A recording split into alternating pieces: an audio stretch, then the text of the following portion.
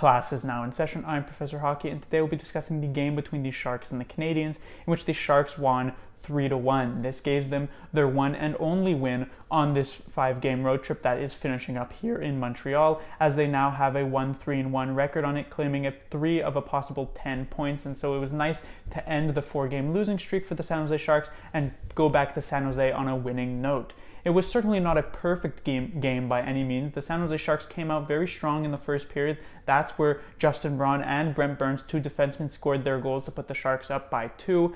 They had a very good first 3 quarters of that first period. Then the Canadiens got a power play. They really pushed in that last 5 minutes of the first period. One thing I'd like to mention, Shea Weber definitely teeing up some very good shots. I think this was his 3rd game back from injury after he was been injured for a very long period of time. Ends up taking the knob off of the stick of Martin Jones. He broke the stick of Tomas Hertl in half on the same shift with 2 of his shots. He was really firing bombs, but the Sharks responded well. Second period comes along, definitely a bit more even. Canadiens seemed to be like a slightly better team in the second period, but still the teams exchanged goals. Joe Pavelski with his team leading 17th. Jeff Petrie got a bit of a lucky break, but he gets the goal to give the Canadiens their 1 goal of this game. However, in the third period, it was really all Montreal Canadiens. They were throwing a ton of shots on net, some of them a bit low chance, but some of them very high danger as well. Martin Jones had to be extremely strong in this game to hold the Canadiens off, as they managed to put up 40 shots.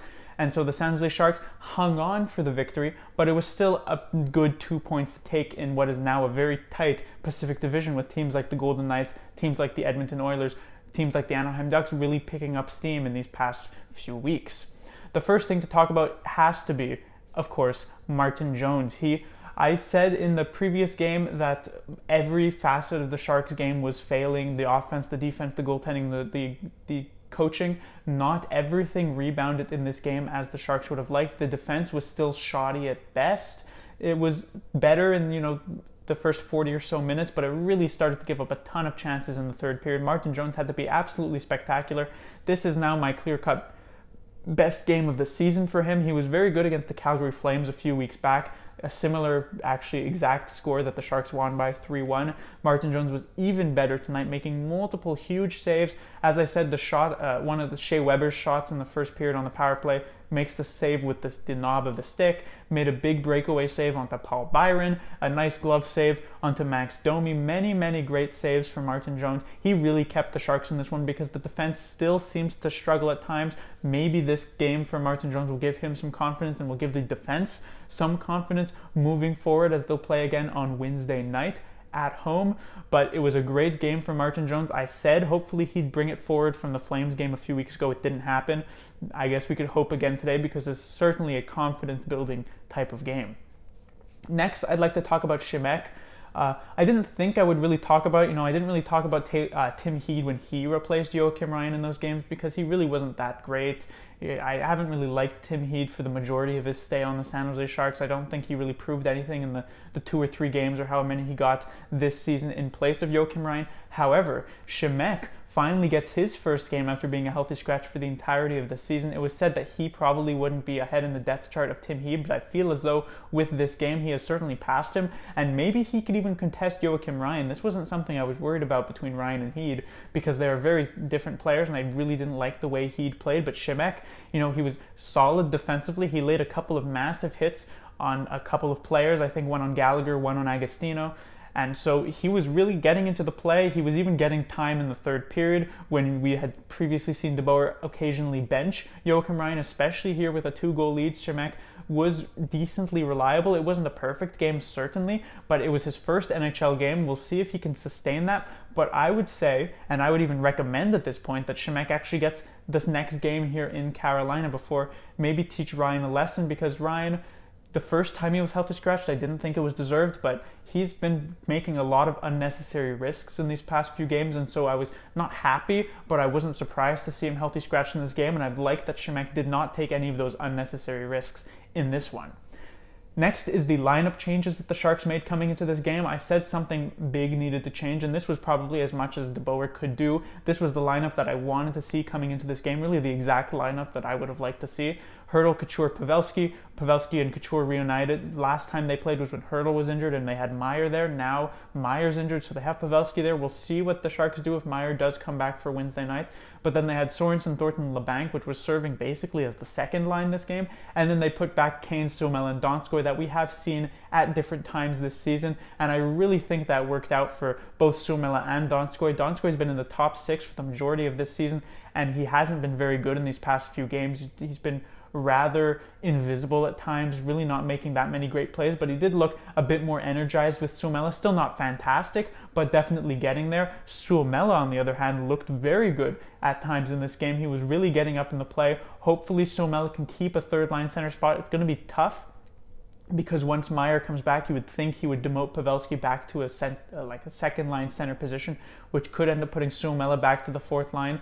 But I really do like Suomela on the third line. He's really getting a lot done for the team. Evander Kane also looked pretty much a bit more energized, and maybe that was actually, for Donskoi and Kane, dedicated or sort of attributed to Antti Suomela in this game. And so it was a nice job from the third line. Thornton and Sorensen still looked pretty good. I've liked Sorensen's game in the past couple of games, not even necessarily offensively, but defensively, as well as physicality-wise. Sorensen has been throwing his body a lot around, which is something I liked from Radek Šimek early on in this game with those 2 big hits. But I thought the lineup played pretty well together. Again, the defensive plays from the forwards as well as the defensemen was shoddy this game, but it was Martin Jones who really bailed the team out for the majority of it.